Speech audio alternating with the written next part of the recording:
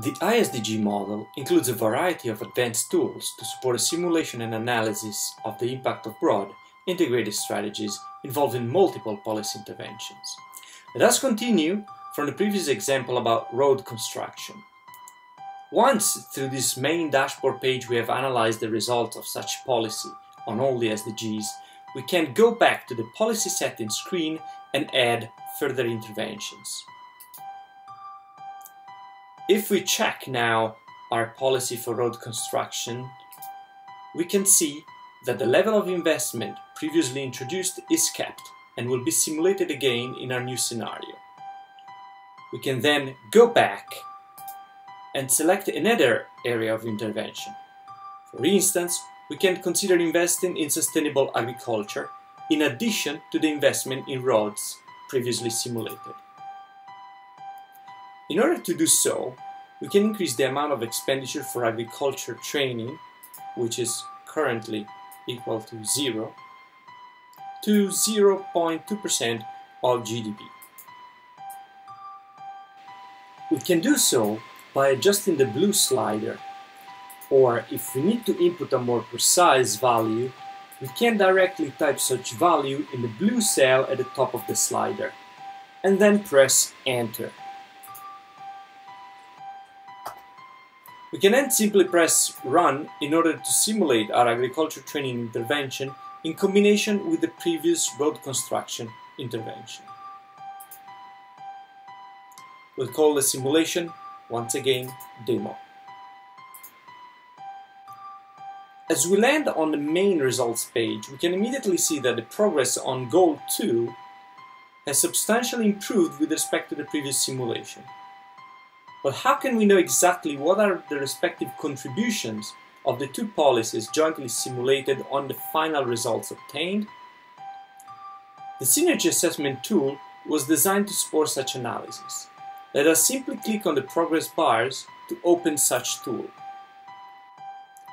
The Synergy Assessment tool indicates, for each area of intervention, the contribution of the interventions made to the progress observed for any indicator. In our case, we can see that the progress for Goal 2 has substantially benefited from our agriculture training intervention, but also to some extent from our intervention on road building. But the Synergy Assessment tool also provides another fundamental information. It indicates a contribution of synergies between two or more interventions on the observed progress. The linear sum of the contribution is in fact smaller than the actual impact obtained when the two interventions are simulated together.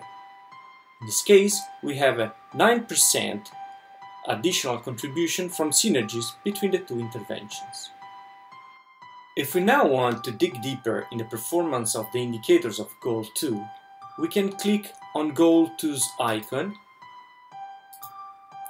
and then click again on the icon in the top left corner.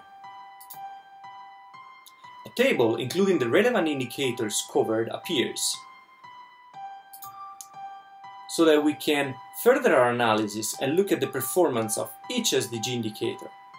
And again, by clicking on the vertical progress bars, we can open the Synergy Assessment tool for such indicator. Finally, going back to the main results page, by selecting Advanced Tools, we open a menu that includes other very practical analytical tools. These include, for example, the dynamic population pyramid to assess demographic growth over time.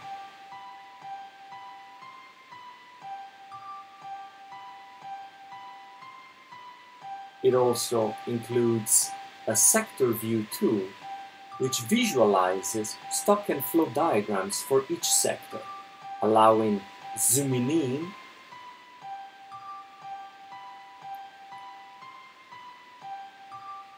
and looking at the behavior over time for each variable.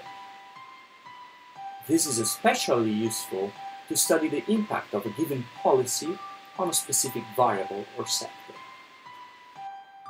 By facilitating the identification of positive and negative synergies, the Synergy Assessment tool provides important information for the elaboration of effective and coherent strategies to achieve the SDGs. This makes the iSDG model a very useful framework to estimate the impact of different policies and their combination on each of the SDGs, helping to create a better understanding of the interconnectedness of the goals.